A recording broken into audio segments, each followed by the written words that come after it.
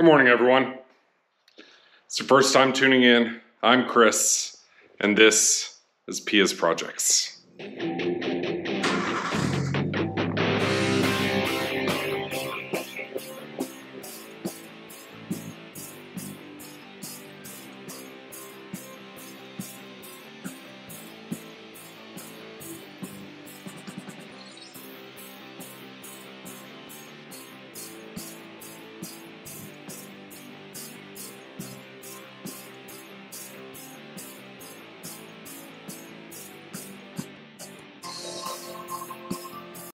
Well, if you could tell, diving back into the Beetle. It's been too long, and unfortunately, things get busy. So, catch everyone back up to speed. I blew up the generator, okay? I did a quick little video about this a little over a month ago. And, it happens. So, what are we gonna do? There's only one thing to do. Upgrade. So, I ordered parts, and we are upgrading not just the generator, but also the ignition system and everything. So, new distributor, nice little billet setup. Yep, electronic setup, so more, basically just, easier for everything.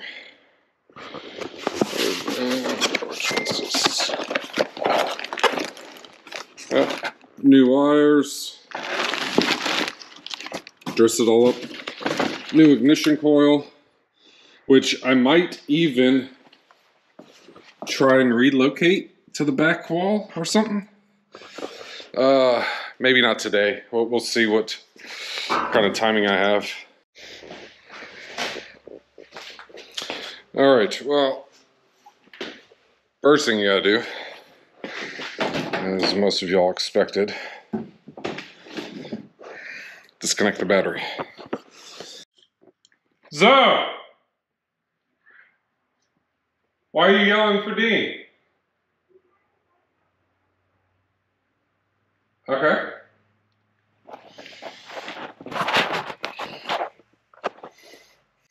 Alright, battery is disconnected. Now let's go to the front. Excuse me. Let's go to the rear. One day I'll get used to the whole rear engine thing, but until then, keep just doing what I'm doing. Pulley, stand, distributor, ignition coil, plugs, wires. This is the hold down strap clamp, plus everything you need to take it apart. Alright, we're going to disconnect the wiring.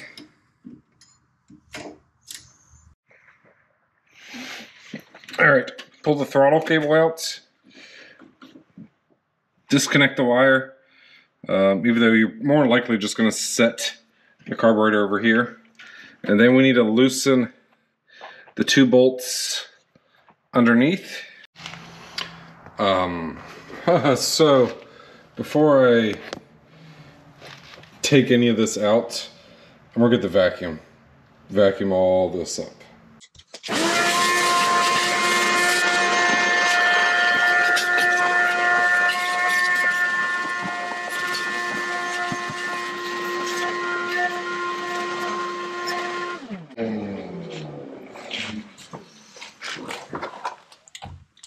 Alright, now that carburetor is loose, pull it off. We'll just set it off to the side.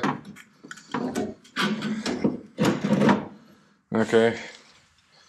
And, because I'd rather not be fishing anything out of it.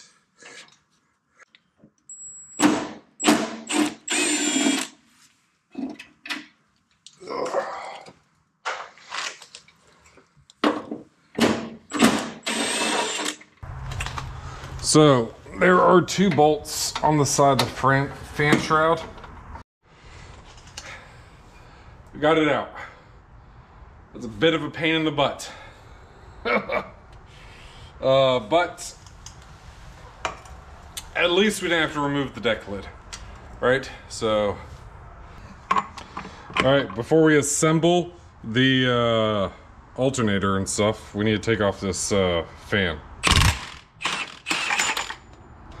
36 mil nut. You want the post on top. You want the breather hole on the bottom with the bevel going downwards. Put the spacer on it. And then you want this groove again down, okay? I'm going to take the hardware from the other one to secure this. Once you get it pressed on, make sure it goes over that keyway.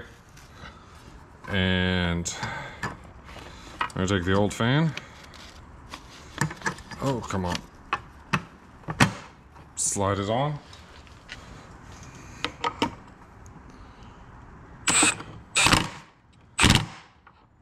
Reassembled. And time to put it back in. You hear that? It means I need to use a spacer or shims to push this out a little bit. And with shims installed. Moving, no issues. Remember, post is still up. And it should just literally. There we go. Well, with the stand-in, so the instructions mention a grounding strap that goes from the top of the alternator to the stand. And it says use a minimum of 10 gauge wire. I didn't have any, so just picked up some. And now we're gonna make a new grounding strap. I already did one end, but first thing I do, slide the heat shrink over it. Wire strippers. I like to give it a little twist at the end. There we go. Both ends done.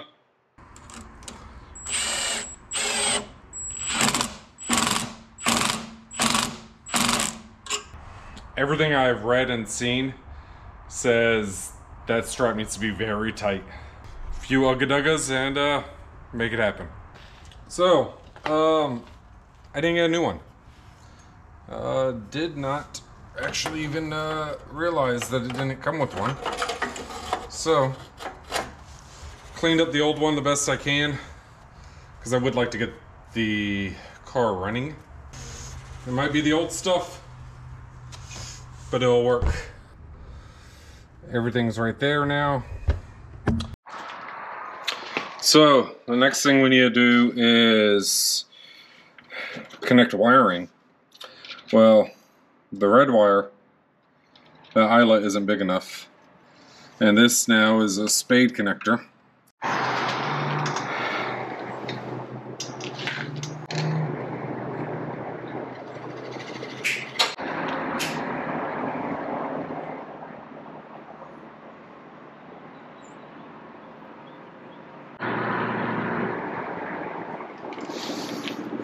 There we go.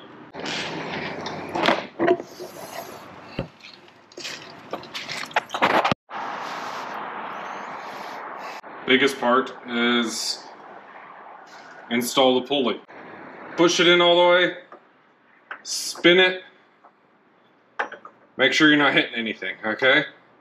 So there's a total of 10 shims. So like I said, I'm going to do the same setup that was there. Right now I think it's 7 in here, and then it'll be 3 on the outside. Now what you want to do is put the belt on. Now I'm going to take the other shims I had. Alright, you're supposed to have about 1 inch of play on both sides of the pulley. What I've seen shows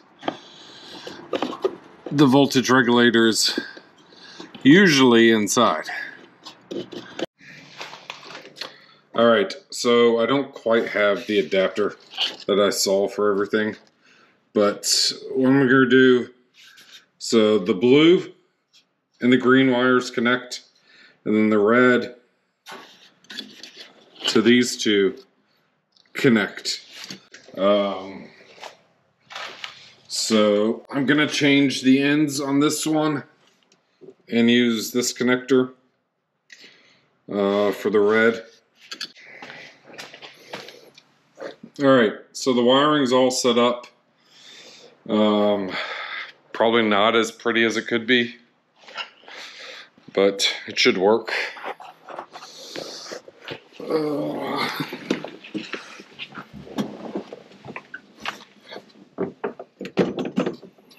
So I'll turn everything on, give it a pump of fuel.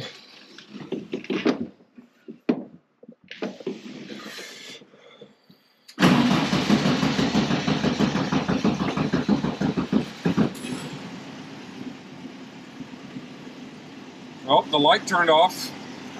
That's good.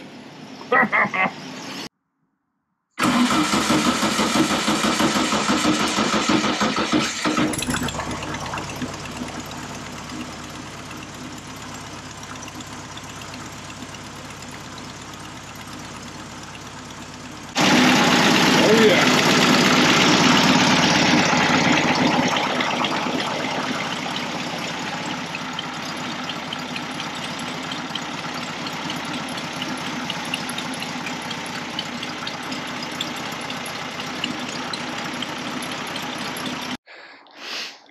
Well, it runs, which is awesome. I'd love to take it out and you know, test it out a little bit. I just don't have the time tonight, but it's a good spot, you know, just to see where we're at. Has the right amount of play. I don't have any cables touching, which is good. So next time I'll switch this out. Probably get new cap and stuff right here. Maybe you can clean up the wiring some more. The Beetle's back, baby. Woohoo! Oh yeah. And I know not everyone saw, but the motorcycle has been sold. I stripped the aftermarket parts off of it the other day and took it to the dealer, sold to the dealer. Storage. That's probably the biggest thing I'm looking for first. I've already reached out to a few people, get some feelers out for some stuff. But I need some space. And in here needs to be dedicated to just working on and building stuff for the cars. Okay?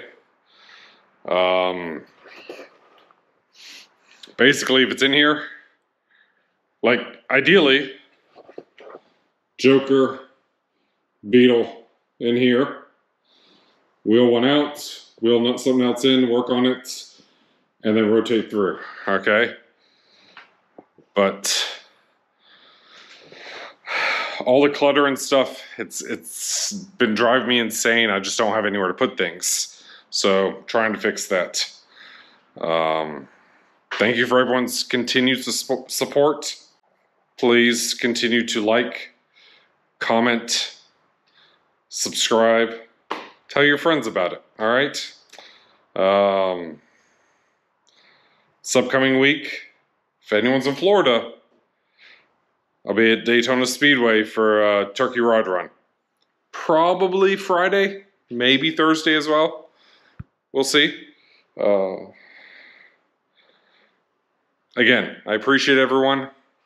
And remember, there's always a solution.